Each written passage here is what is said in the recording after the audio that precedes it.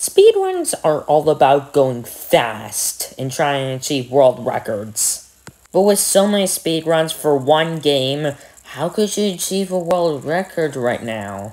Well, I'm gonna speedrun a game no one has even tried a speedrunning. Super Jumpy YT World. And with so many skips and tricks in this game, it's probably a reason why no one has even tried to speedrun this game before. But, without further ado, let's go.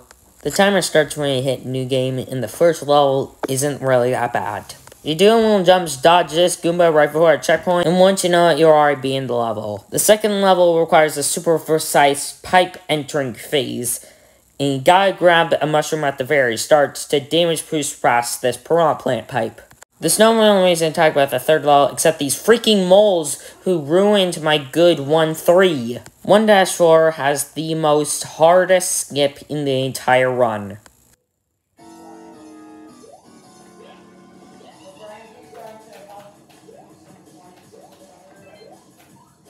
And there we go, we just easily skipped the whole level. Yeah, Underworld 2. This world is basically just a huge reset point in the run. And that's mainly because of the second level, the first ghost house. And it's basically really hard and it's very long if you don't know the speedrun route. Basically gotta grab a mushroom and then grab a propeller and do one of basically the hardest trick jumps in the entire run. I'm not joking. Because it's really difficult. And yeah.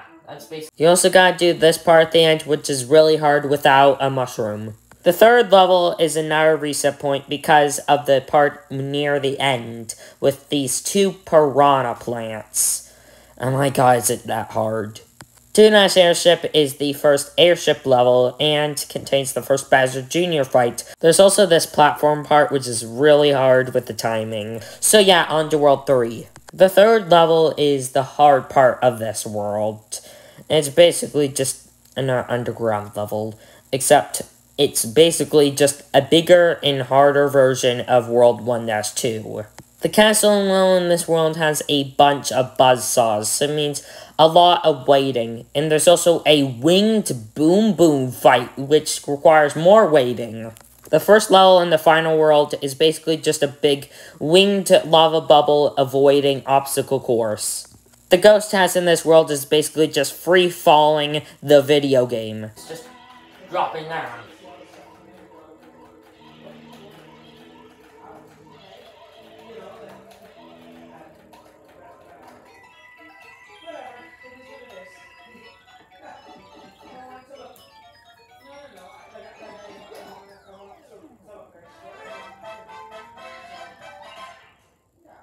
The second last level in the game is in our airship level, and I died twice on the Bowser Jr. fight.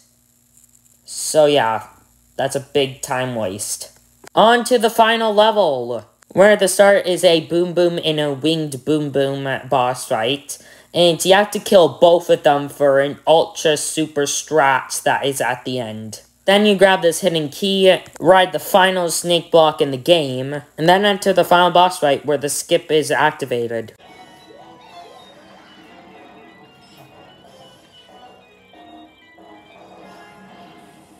Yep, that's the reason why you need 3 keys, so you can completely skip the final boss fight. Anyways, my final time is 23 minutes and 48 seconds. If you want to watch the full run, then I'll surely upload it as soon as this video comes out. Okay, bye.